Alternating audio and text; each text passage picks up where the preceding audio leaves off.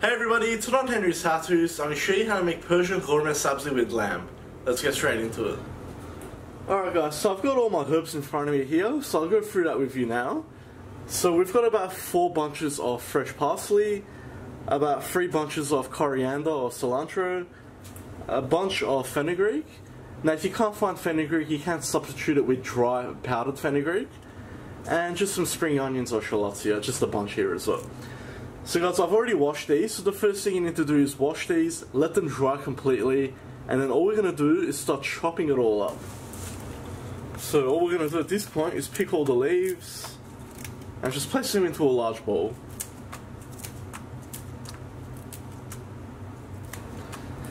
Alright, so that's all done, and I've just mixed it all together. So now comes the fun part.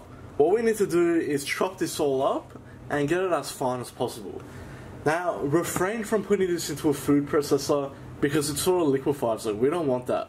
We want it to have a bit of a texture to it. So we'll start with 1/2, and all we're doing is chopping.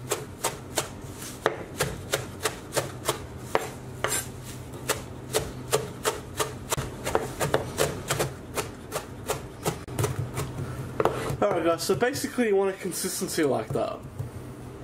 So all we're going to do is continue chopping all of this. Alright guys, so that's all our herbs chopped up there, nice and fine and mixed. So what we're going to do now is move on to our stove. So just into a pan on a low to medium heat, we're going to start by adding about 3 tablespoons of oil. Once your oil's nice and hot, we'll add our herbs straight in. And get that all out.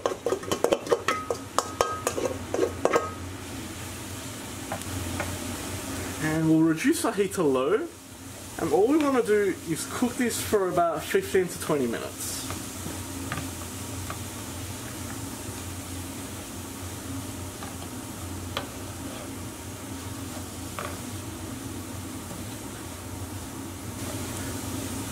Now make sure you do stir this every couple of minutes. You want to distribute it evenly and cook it evenly. Alright guys, so I'm at the 15-minute mark now. As you can see, they've cooked all the way through and we've got a nice dark colour, which is what we want. But most importantly, there's a strong aroma coming now, which is what we want. And that's very important. So what we're going to do is turn the heat off now, and we'll move on. Alright guys, so next I'm just going to get 1 brown onion, and all we want to do is just chop this up finely.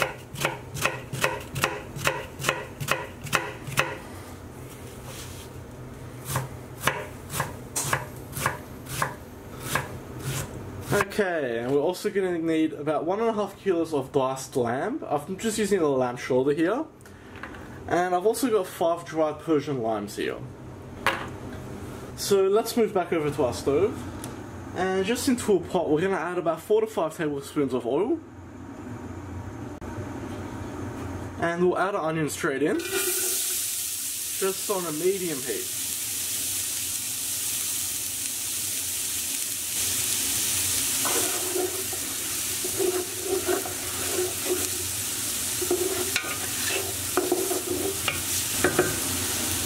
Next we'll add our diced lamb.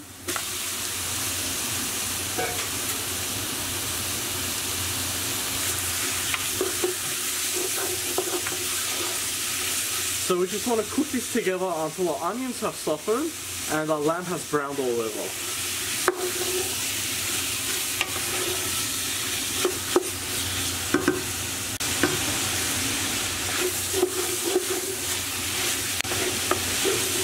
Okay, so that's looking good so far. So we'll start by adding in 2 teaspoons of salt now, 1/2 teaspoon of black pepper, 1 teaspoon of ground turmeric, and I like to always add in 1/2 teaspoon of mild curry powder. Just mix that together.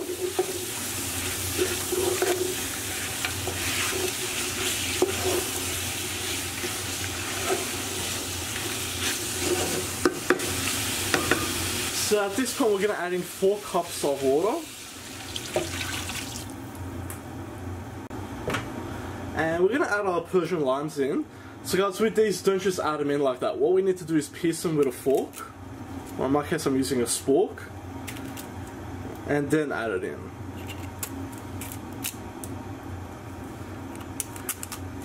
Now if you can't find dried limes, don't add lemon juice yet. What we can do is add lemon juice or lime juice towards the end. If you add it now, it's going to go bitter.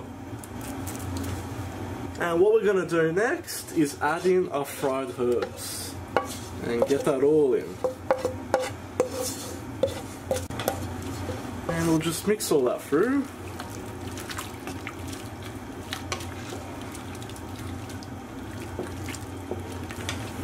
And we just want to bring this up to the boil now. You can put a lid on if you want to, just to speed it up. Alright guys, so once it reaches the boil like that, we'll turn the heat all the way down because we want to slowly simmer this.